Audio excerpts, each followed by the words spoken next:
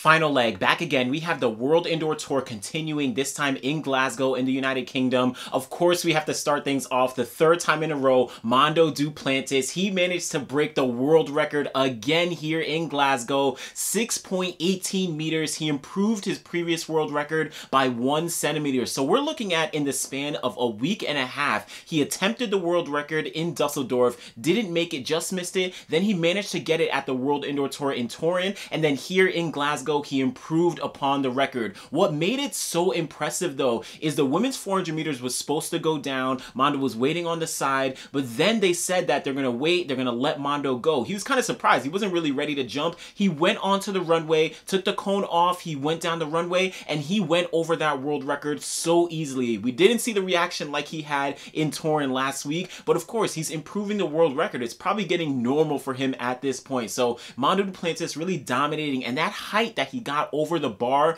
really makes it look like he can potentially get up into that 6.25 range, maybe even into 6:30. We might see him really improve the record, not only this year, but in the years to come. So again, Mondo Duplantis breaking that pole vault world record for the second time in the past week, 6.18 meters. Huge performance for him. Now let's head over to the 60-meter dash. We have Shelly-Ann Fraser-Pryce from Jamaica, of course one of the greatest sprinters in the history of the sport. She made an appearance here in Glasgow and managed to get that win in the 60-meter dash, 7.16 seconds. She had her trademark start, led from gun all the way to the finish line. She was challenged a little bit by Muir about 30 meters into the race, but she managed to get that win very comfortably. Muir from Ivory Coast came up for second. Shelly-Ann Fraser-Pryce just showing she's going to be going to get that Olympic gold medal in Tokyo this year. We saw that she won the World Championships outdoor last year, and she's definitely going to be looking to improve upon the bronze she got in Rio, going back to get on the top of the podium in Tokyo. So look out for Shelly-Ann Fraser-Pryce. But continuing in that 60 meters, moving over to the men's side though, we had Ronnie Baker from the United States. He managed to get the win in 6.50 seconds.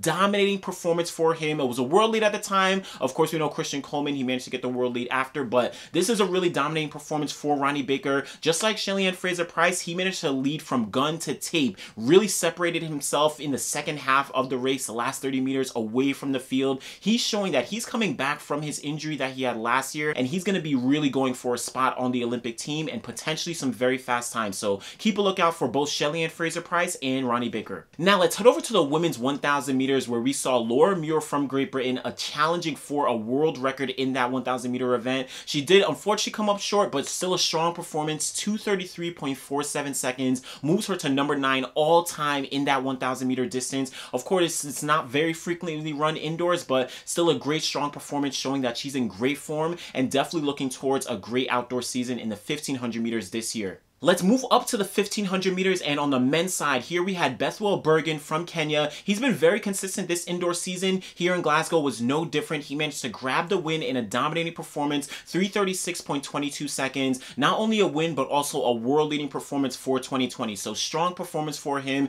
He commanded the race, and from the last few laps, he took the lead and managed to get that win a couple meters ahead of the rest of the guys. So keep a lookout for Birgen as the rest of the 2020 season continues. Back down in distance to the men's 400 meters, we had Akeem Bloomfield from Jamaica. He managed to grab the win there in 46.20 seconds. Not a very fast time, only number 9 in the world for 2020, but what's really great is that he's opening his season here, individual 400 meters. He's one of the great 400 meter runners that we've seen over the past couple years. This shows that he's hopefully going to be going for a very positive and strong 2020 season. He was only 3rd coming off the turn when they came to that final straight, but he powered away past Obi Obokwe and Pavel Mazwak, who are two very strong 400 meter runners as well. So keep a lookout for Akeem Bloomfield from Jamaica. On the women's 400 meter side of things, we had Jessie from Great Britain managed to get that win, 51.57 seconds, makes her number 3 in the world for 2020. She just edged out the win over Justyna Swedy-Ersatyk from Poland, who are in 51.68 seconds. So really strong performances from both these ladies. Knight got the pole position at the break, was in the lead. A little jostling, Stephanie Ann McPherson and Genevieve Russell. They unfortunately fell to the track, didn't get to contend in the second lap. lap. But again, Knight was not in that. She was in the lead and managed to get that win. So really strong performance. Keep a lookout for her. Women's 60-meter hurdles turned out to be a great race between three ladies, Alina, Talay, Christina Clemons, Nia Ali. They were all just together when they crossed the line, but Alina Talay from Belarus, she managed to grab the win. Not a very fast time, 8.03 seconds. She actually tied with Nia Ali in terms of time, 8.03 seconds, but Talay was given the win over Ali. Christina Clemons, again, she was right there as well, 8.04 seconds. Really strong performances. Again, not super fast, but these ladies have been very consistent during the indoor season, so we're hopefully going to see this translate to the 100-meter hurdles outdoors. Let's finish things off with the women's long jump. Maryna Bekh-Romanchuk coming from Ukraine. Very consistent 2020 indoor season already. She was the world leader at 6.96 meters. She backed up that performance here in Glasgow with 6.90 meters.